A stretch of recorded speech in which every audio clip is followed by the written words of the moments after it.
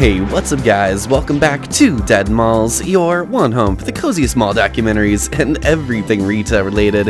In tonight's episode, we begin our next major expedition of Season 6, which, as you all saw in the intro, will be the second Pittsburgh expedition, in which me and some friends tripped out east and saw some of the most fascinating and liminal malls across western Pennsylvania and even West Virginia. But to start us off today, we begin by traversing across Ohio and stopping at a Bowling Green's very own hidden gem, Woodland Mall. A mall which never really lived up to its potential and has been sitting dead for over 20 years, but still retains the same late 80s aesthetics, silver tile facading, and breathtaking golden ceilings and skylights. It's a doozy, and a beautiful doozy at that, so before I spoil any more, I'd like to take a moment and shout out our winner, who was able to successfully guess the next mall. Very nice job exploring retails with Andrew. If you'd like to have your chance at being shouted out in the next episode, stick around for the next challenge.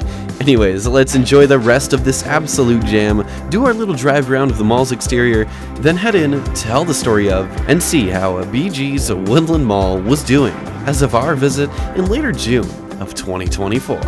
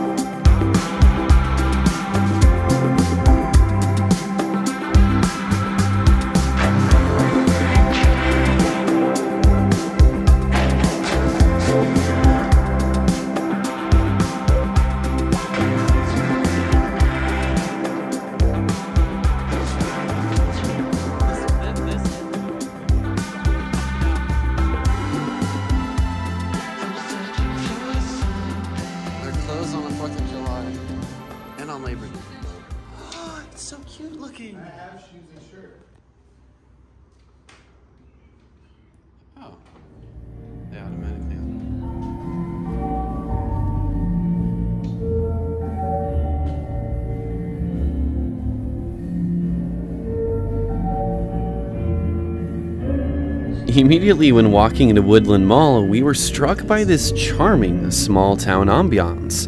From those beautiful food court trees and the glossy tile pillars being the first things you see, we just knew this place would be a charming little mall. So enjoy the muzak and let me tell you the story of how this little mirrored paradise came to be.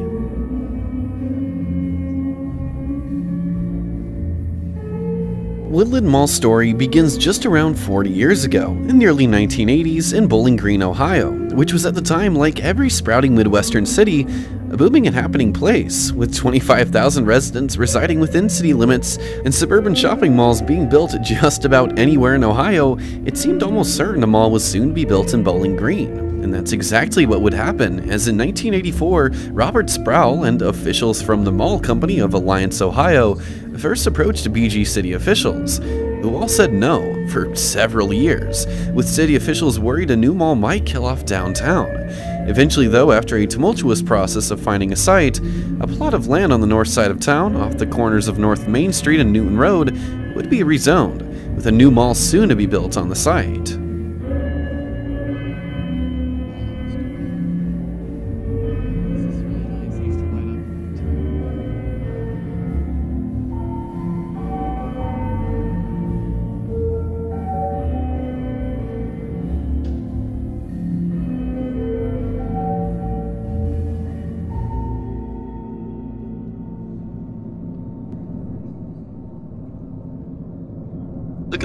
the thing.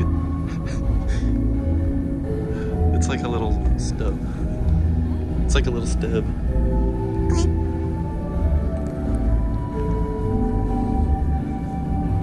Size doesn't matter, for real. This is a really cute mall. Look at, they have like facts about aliens. That's kind of interesting. Are these different cryptids?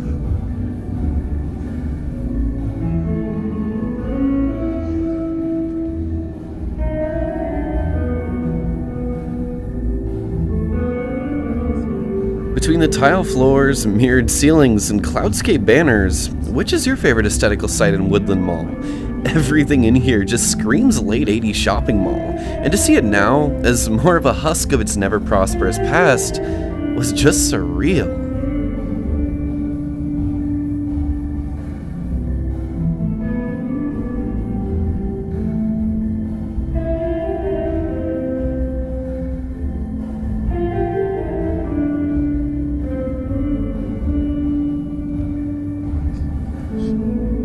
The mall company at this point had one other mall under their belt, being Carnation City Mall in Alliance, which itself was very successful, so it seemed as though the brand new Woodland Mall, as it would come to be known, would be just the same.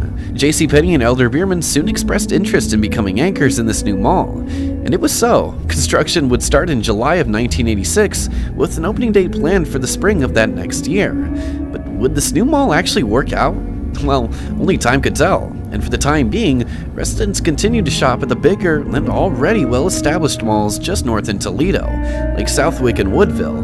Through construction, a workers' strike and several other conflicts arose, but the process was still fairly steady, with an opening planned for May of 1987.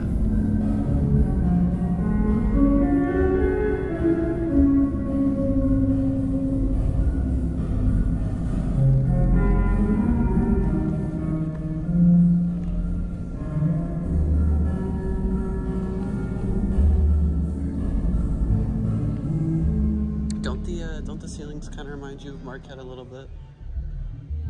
They have a similar sort of vibe. Just a little.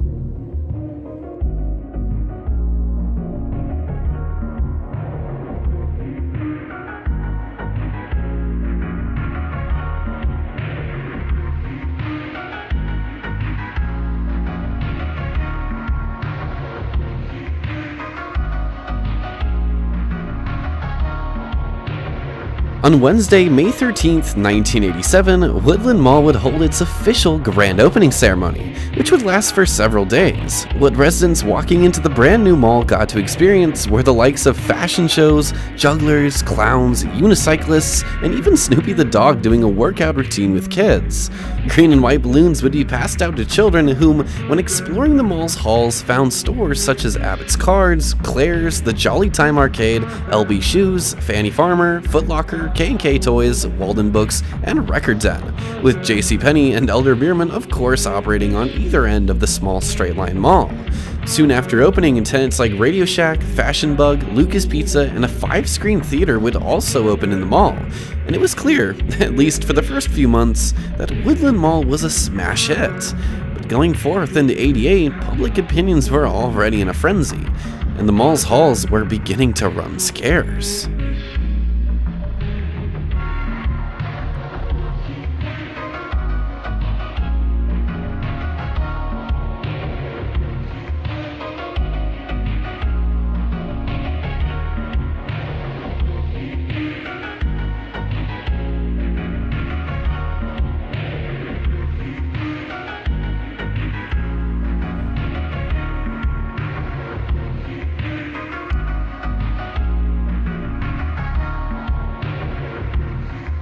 Welcome everyone to Woodland Mall's food court, or center court, or cafe court, whatever you want to call it.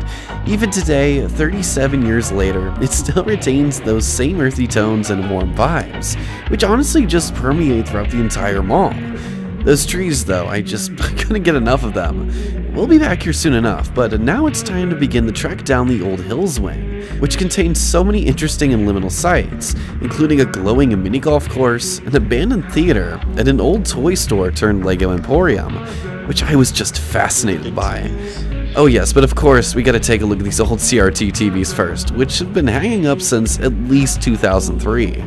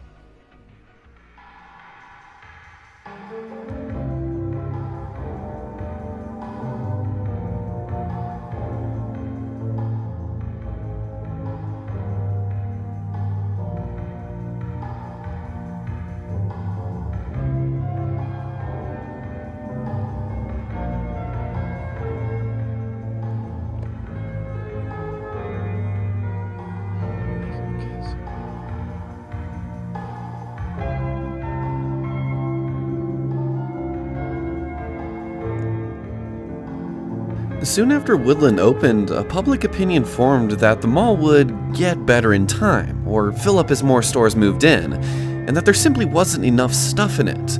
Many of the spaces were still sitting empty through 1988, however, that did little to deter the mall company from further biggering the structure, announcing a new Hills department store as the mall's third anchor, along with a new easternly wing. On November 14th, 1988, Hills would open as the mall's third and final anchor, bringing Woodland Mall to the layout you see today. Now with space for over 60 tenants, a shocking number of those were still sitting empty and unoccupied. Residents and locals alike, after being somewhat disappointed in Woodland's offerings, soon made the trip back up to the bigger malls that they were used to. Woodville and Southwick were still the top dogs, and even back then, name brands from Woodland would begin to pull out.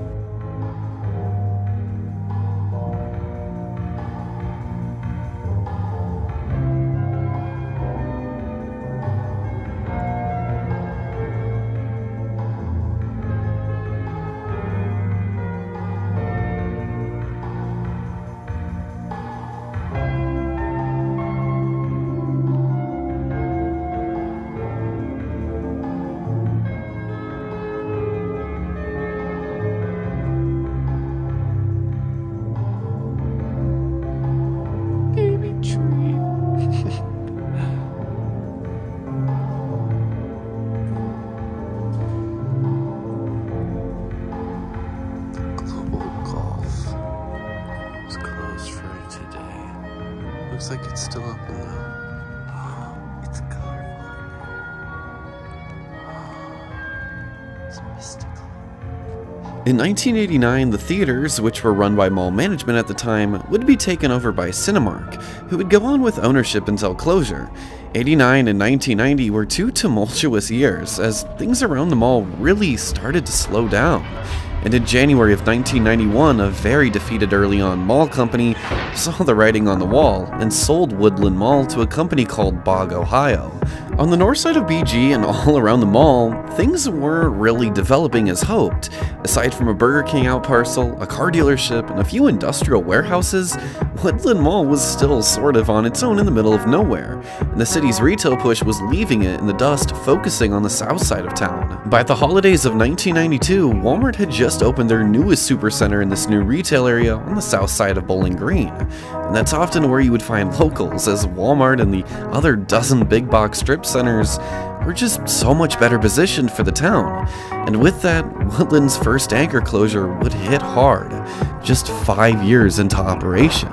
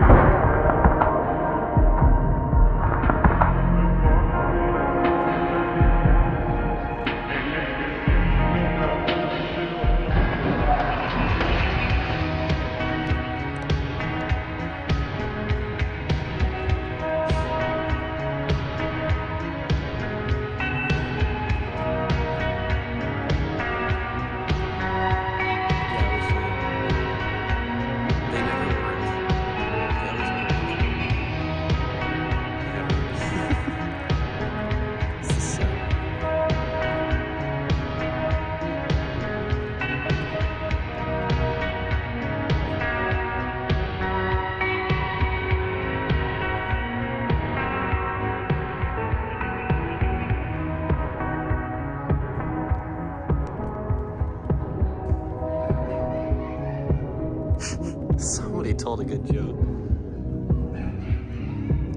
My goodness. Oh, they have Legos. Just sitting here. Somebody must play with these Legos. Why is it closed like every day? Now that we're back in the food court, I just wanted to kick back and chill and enjoy some of these warm and fuzzy sights. The wooded planters and countertops are all original to 1987, and we were enthralled by it all. Also, see if you can spot the mall's kiddie food court on the left side, which I just thought was so much fun. We'll see it more later, but I just love unique little features in malls like this. Gives them so much character.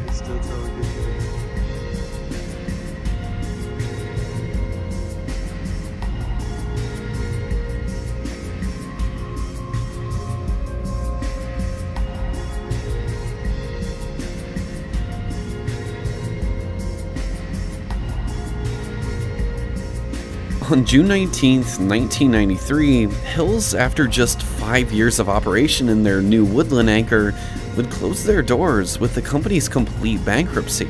The giant space would go on to house a few different discount tenants and organizations over the years, but would always ultimately end up the same way: dark and empty. The 90s were a stagnant time, as the mall was able to fill its space with similar tactics you see today: cheap discount tenants, and more mom-and-pop names. However, through the 90s and into the 2000s, those remaining name brands that opened with the mall wouldn't stick around.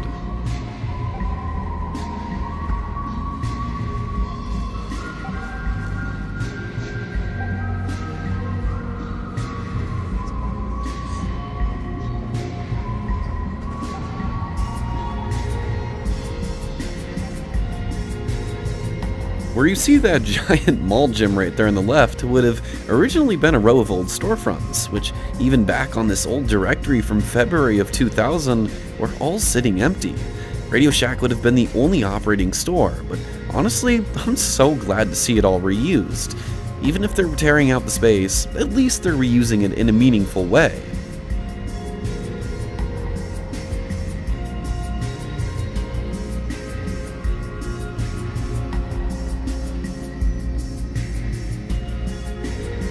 Shock rarities? Huh.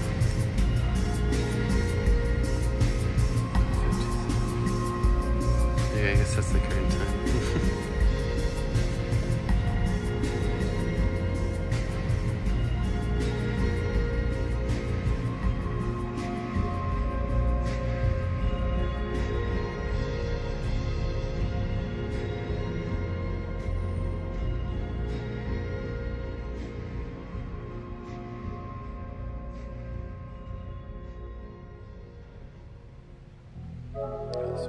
Folks, we have finally made it to the golden court of Elder Bierman, our oasis on this journey and our still shimmering landmark.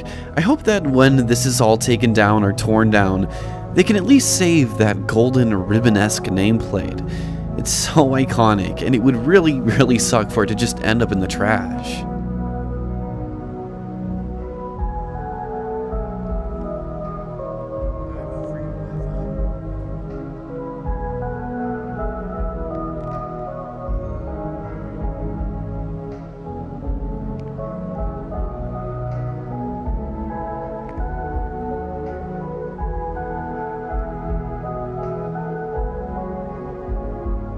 By May of 2002, Woodland Mall celebrated its 15-year anniversary with a new entrance, several new mom-and-pop stores, and a new name, becoming Woodland Town Center. I guess trying to make it more bougie and hip with the mainstream. This was all ill-timed, however, as just 2 months later in July of 2002, JCPenney would suddenly close, leaving 2 anchors dark. Dunham's would reopen in the space a few years later in 2004, but the writing was on the wall. Even back then, 20 years ago, Woodland had just morphed into this little mom-and-pop mall complex. And even today, that's what it's sort of become. Name brands have long since left this place, and instead you have brands like Sports Zone or Gott's Chalk Rarities. Dance studios and other offices have also sprouted up all over the mall, taking up abandoned space. In 2005, Woodland Mall got its old name back, dropping their town center idea and Steve and Barry's would hold a short stint in the old hills from that year of 2005 to 2008. The recession came and went, and the parking lots almost every day through the 2010s were falling into disrepair, as the days of cars packing them completely had long been extinct.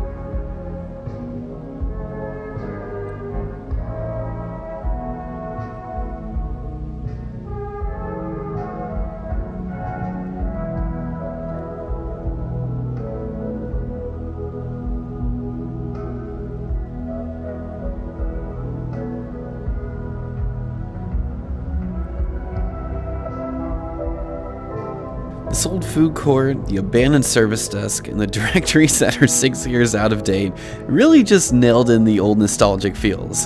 Everything in Woodland Mall had a cozy charm to it.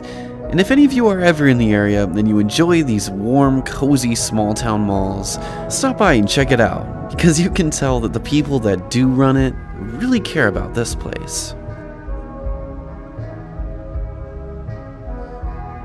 In 2018, Elder Bierman, the mall's last original anchor, after 31 years of service in their gold-clad storefront, would shutter their gates for good as the parent Bon-Ton stores went completely bankrupt.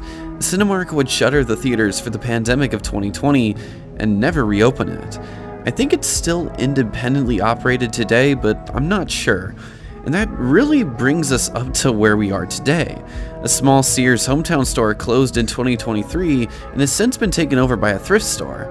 But Woodland Mall soldiers on all these years later. Some might say it should have never been built, but maybe it's finally become Bowling Green's small town center, the one it was always meant to be.